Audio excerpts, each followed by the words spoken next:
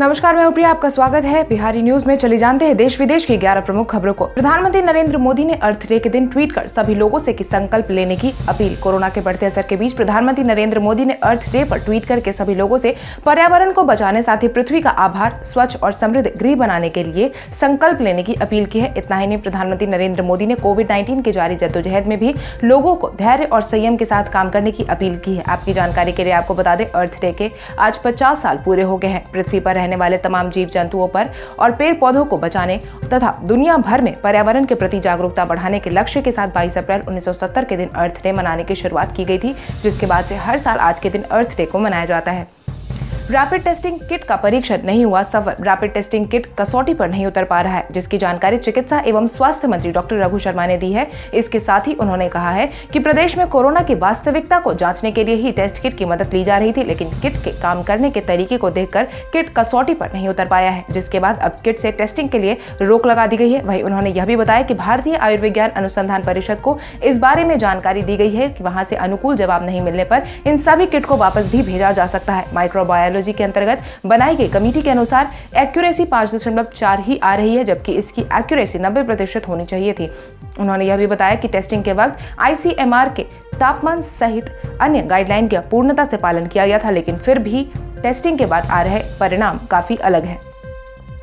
अशोक गहलोत ने केंद्र सरकार से प्रवासी को घर जाने का मौका देने की कही बात। मुख्यमंत्री अशोक गहलोत ने केंद्रीय गृह मंत्री अमित शाह से फोन पर बातचीत के दौरान राजस्थान में अटके प्रवासियों और विभिन्न प्रदेशों में रह रहे राजस्थान में एक बार फिर से अपने घर जाने का मौका दिए जाने की मांग की है। इसके साथ ही उन्होंने मंत्रालय के अधिकारियों से बात कर सकारात्मक निर्णय लेने का आश्वासन दिया है। वहीं अशोक गहलोत ने विभिन्न राज्यों के मुख्यमंत्रियों से भी बातचीत कर कोटा में कोचिंग के लिए रह रहे छात्रों को गृह राज्य पहुंचाने की योजना पर काम किए जाने की अपील की है, जिस पर अब मध्य प्रदेश, छत्तीसगढ़, पश्चिम बंगाल, असम और गुजरात के मुख्यमंत्रियों ने सहमति जता दी है।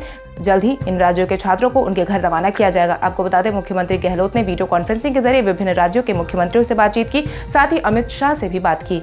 पाकिस्तान के प्रधानमंत्री इमरान खान का हुआ कोविड-19 का टेस्ट। पाकिस्तान के प्रधानमंत्री इमरान खान का कोरोना टेस्ट करवाया गया है, क्योंकि हाल ही में वह कोरोना प्रभावित व्यक्ति के संपर्क में आए थे, जिसके बाद एहतियात के तौर पर उनकी जांच करवाई गई है, लेकिन अभी उनकी रिपोर्ट का इंतजार है। वहीं खबरों की माने तो इमरान खान ने खुद को कुछ समय के लिए आइसोलेट कर लिया है। खबरों की माने तो पाकिस्तान के प्रधानमंत्री इमरान खान ने कुछ दिनों पहले अब्दुल सत्तार के बेटे से मुलाकात की थी। इसके साथ ही उन्होंने प्रधानमंत्री इमरान खान की 1 करोड़ रिपोर्ट का चेक भी दिया था। हालांकि बीते दिन अब्दुल सत्तार के बेटे को कोरोना रिपोर्ट पॉजिटिव पाया गया है। हालांकि अभी उनकी हालत स्थिर बताई जा रही है, लेकिन प्रधानमंत्री इमरान खान में कोरोना के होने की आशंका और ज्यादा बढ़ गई है। लॉकडाउन का जायजा लेने आई केंद्र की टीम का पूरा सहयोग किए जाने का बंगाल ने दिया आश्वासन। जहां बीते दिन मुख्यमंत्री ममता बनर्जी ने पश्चिम बंगाल में केंद्र सरकार द्वारा भेजी गई टीम पर आपत्ति जताई थी, वहीं अब उन्होंने केंद्र सरकार द्वारा भेजी गई टीम का पूरा सहयोग किए जाने का आश्वासन दिया है। हालांकि पहले टीम का पश्चिम बंगाल में घुसने से रोक दिया गया था, जिसके बाद राज्यपाल जगदीप धनखड़ ने कहा था कि ममता बनर्जी संविधान की अवहेलना कर रही है। लेकिन इसी बीच पश्चिम बंगाल ने केंद्रीय गृह मंत्रालय को पत्र लिखकर केंद्रीय टीम के प्रदेश दौरे के दौरान हर संभव मदद का भरोसा दिलाया है। साथ ही उन्होंने उस बात की भी निंदा की है जिसमें यह कहा गया है कि ममता बनर्जी की सरकार ने केंद्रीय टीम को प्रदेश सरकार की ओर से सहयोग नहीं मुहैया करवाई है। हमारी सरकार से जो भी केंद्रीय सरकार को मदद की जरूरत होगी, हम हर संभव उनकी मदद करने की कोशिश कर रहे हैं और आगे भी करते रहेंगे। कोरोना के बढ़ते असर के बीच दिल्ली से आई राहत भरी खबर। कोरोना के बढ़ते मामले में दिल्ली का नाम भी शामिल है, क्योंकि दिल्ली में भी बीते दिन तक कोरोना प्रभावितों की संख्या दिन प्रतिदिन बढ़ती जा रही थी, लेकिन अब राजधानी दिल्ली में प्रभावितों की संख्या कम देखी जा रही है, जो फिलहाल राहत भरी खबर है। मार्च के दूसरे सप्ताह में पहला मामला दर्ज किया गया था, जिसके बाद पहली बार कोविड-19 मामलों की संख्या में गिरावट देखी गई है। एक मीडिया हाउस की रिपोर्ट के अनुसार बीते दिन कुल मिलाकर 1498 पर पहुंच गई थी, यानी कि दिल्ली में नए मामले एक मीडिया रिपोर्ट के अनुसार बीते दिन कुल मिलाकर 1668 थे, जो कि सोमवार को 1603 हो गए। वहीं मंगलवार को 1498 पर पहुंच गए हैं, यानी कि दिल्ली में नए मामले मिलने की संख्या में गिरावट देखी गई है। साथ ही ठीक होने वालों की कतार बढ़ गई है, जिसने दिल्ली को एक नई उम्मीद दी है और जल्द ही कोरोना के जारी जद्दोजहद को पार करने की हिम्मत भी दी है। इतना ही नहीं, दिल्ली में प्लाज्मा तकनीक का इस्तेमाल भी शुरू कर दिया गया है, जिसका पहला परीक्षण सफल साबित हुआ है। अमेरिकी राष्ट्रपति डोनाल्ड ट्रंप ने नए ग्रीन कार्ड जारी करने की प्रक्रिया पर लगाई 60 दिनों तक रोक। बीते दिन अमेरिकी राष्ट्रपति डोनाल्ड ट्रंप ने यह साफ कर दिया है कि अभी आने वाले कुछ समय के लिए बाहर से आने वाले सभी पर्यटकों पर, साथ ही अमेरिका में अस्थायी रूप से रहने वालों पर रोक लगाई जा रही है, जिसके बाद इस कार्यकारी आदेश को हजारों भारतीय अमेरिकी पर असर पड़ने की उम्मीद जताई गई है। वहीं ग्रीन कार्ड मिलने के इंतजार में बैठे हैं उन्हें भी अभी निराशा हाथ लग सकती है। खबरों की माने तो इस प्रक्रिया में और देरी होने की संभावना है। वहीं उन्होंने कोरोना पर व्हाइट हाउस में अपनी नियमित संवाददाता सम्मेलन में कहा कि हमें पहले अमेरिकी कामगारों का ख्याल रखना चाहिए और देश में 60 दिनों तक इसे लागू करने का फैसला सुना देना चाहिए, जिसके बाद अगर कोई बदलाव की जरूरत पड़ती है तो इसमें विस्तार या बदलाव में मैं खुद लोगों के एक समूह को बनाकर आर्थिक परिस्थितियों पर आधारित आकलन जरूर करूंगा। सरकारी कर्मचारियों के महंगाई भत्ते पर लगाई गई रोक। प्रधानमंत्री नरेंद्र मोदी के आवास पर आज सुबह 11 बजे कैबिनेट की बैठक हुई है, जिसमें कोरोना के बढ़ते असर पर चर्चा हुई। साथ ही कुछ अहम फैसले भी लिए गए, जिसके तहत बैठक में सरकारी कर्मचारियों और पेंशन भोगियों के लिए महंगाई भत्ता नहीं बढ़ाने का प्रस्ताव को मंजूरी दे दी गई है। साथ ही बीते महीने कैबिनेट के महंगाई भत्ते को मौजूदा 17% से बढ़ाकर 21% कर दी गई थी, लेकिन कोरोना के कारण सरकारी राजस्व बुरी तरह प्रभावित हुआ है। ऐसे में महंगाई भत्ता बढ़ाने के फैसले पर फिलहाल रोक लगा दी गई है। वहीं 1 जनवरी से 31 दिसंबर 2020 तक बढ़ा दिए गए डीए के प्रस्ताव को पेश किया गया था, लेकिन एरियर के तौर पर भुगतान किया जाने का फैसला सरकार ने सुनाया है। सरकार के फैसले का असर 54 लाख सरकारी कर्मचारी और 65 लाख पेंशन भोगियों पर पड़ेगा।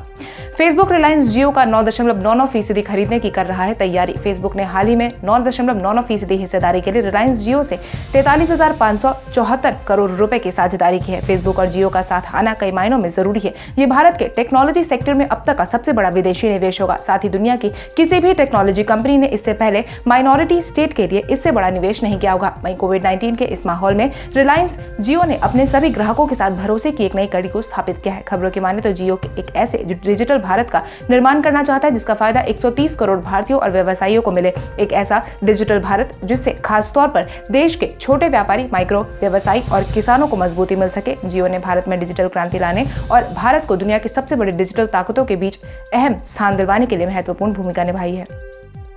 रोहित शर्मा को विजडन में पुरस्कार न मिलने पर सुनील गावस्कर ने जताई आपत्ति। क्रिकेट की दुनिया में प्रतिष्ठित पुरस्कार माने जाने वाले विजडन पुरस्कार की घोषणा की गई है, जहां पर इंग्लैंड क्रिकेट टीम के ऑलराउंडर बेन स्टोक्स को वर्ष का सर्वश्रेष्ठ क्रिकेटर चुना गया। वहीं ऑस्ट्रेलिया की एलिस पेरी को सर्वश्रेष्ठ महिला क्रिकेटर चुना गया। वहीं पुरस्कारों में रोहित शर्मा को स्थान नहीं मिलने पर सुनील गावस्कर ने आपत्ति जताई है, जिसके तहत उन्होंने कहा कि रोहित शर्मा इस पुरस्कार के असली हकदार थे। सिर्फ सुनील गावस्कर नहीं बल्कि पूर्व भारतीय क्रिकेटर वीवीएस लक्ष्मण ने भी रोहित शर्मा को स्थान नहीं मिलने पर हैरानी जताई है। आपकी जानकारी के लिए आपको बता दें, साल 2019 के एक दिवसीय वर्ल्ड कप में रोहित शर्मा ने शानदार रन बनाए थे और टूर्नामेंट में 5 बेहतरीन शतक लगाए थे, परंतु फिर भी उन्हें यह पुरस्कार नहीं दिया गया।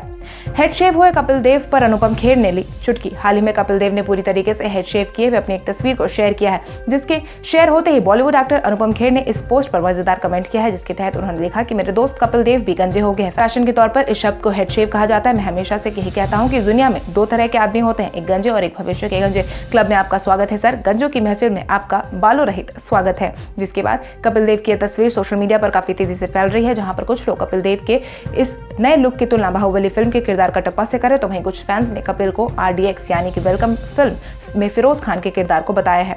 तो चलिए बढ़ते आज के सवाल की ओर। आज का सवाल कुछ इस प्रकार है, रोहित शर्मा को विजडन में पुरस्कार न मिलने पर सुनील गावस्कर और वीवीएस लक्ष्मण द्वारा जताई गई आपत्ति आपके अनुसार कितनी सही है, कितनी नहीं है? अपने जवाब हमें कमेंट करके जरूर बताएं। इसके साथ ही आज के लिए बस इतना ही। देश विदेश की तमाम बड़ी खबरों से जुड़े रहने के लिए हमारे YouTube चैनल को सब्सक्राइब करें और बेल आइकन दबाना ना भूलें। धन्यवाद।